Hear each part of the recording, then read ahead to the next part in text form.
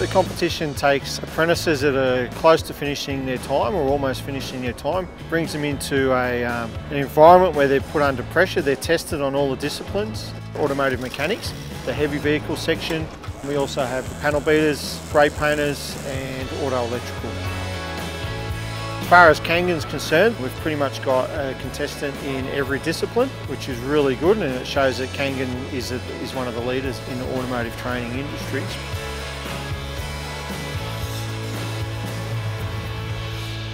I found out about World Skills through my trade school, Kangan. They approached me one day and asked me to represent them in the heavy vehicles class. I thought it was just going to be a little competition, turn up on the day, do the job and go home, but it turns out it's definitely something a lot bigger than what I assumed. It's a self-test to me, the World Skills event. You've won something to get here. You're competing against the best from each state in Australia. I'm not overly worried about results. I'd be happy getting about mid-pack, not worried about time, and sort of relax a bit and use workshop manuals and work my way through a bit more logically rather than going like a bull in the china shop. Day one was actually intense. The pressure is crazy, but I eventually got there.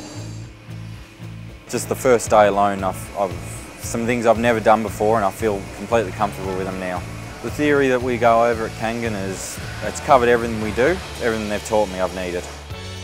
First day of competition is always hard. Once you've done that first challenge, things start to settle down and you get into a groove, and then you can just flow through. Day 2, I got started on rail sectional and sub-skirt frame. Interior, exterior, Pull down and rebuild an engine. Diagnosing sensor faults and Rebuilding a starter motor. changing it from corner to corner, etc, etc. I pretty much just had to pick up where I left off. My teacher from Kangan, Perry, he's been coming in every day, just making sure everything's all right. Day 3, I'm pretty stressed out. I'm feeling really tired actually at the moment. Yesterday was crazy. Couldn't get much sleep. Everyone's making mistakes, so just got to try and minimise and go from there, really. I've never been through anything so intense before. There was a lot of stuff I wasn't expecting. It's definitely going to be a challenge.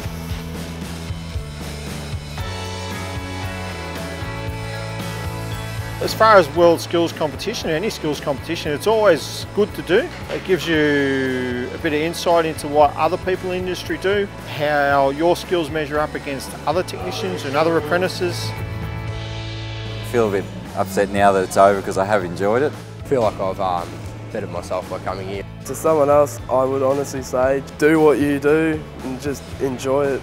It's a once in a lifetime experience. If they're given the chance, I'd say jump at it straight away. It'll prepare me for anything that hits me in the future. Pretty stoked that I got the opportunity thanks to Kangan. I think my training's helped me arrive here at this competition because it's helped me learn the basics as well as the more advanced sections which I need to be able to compete. It doesn't feel like school, even though it is. It's just lots of fun.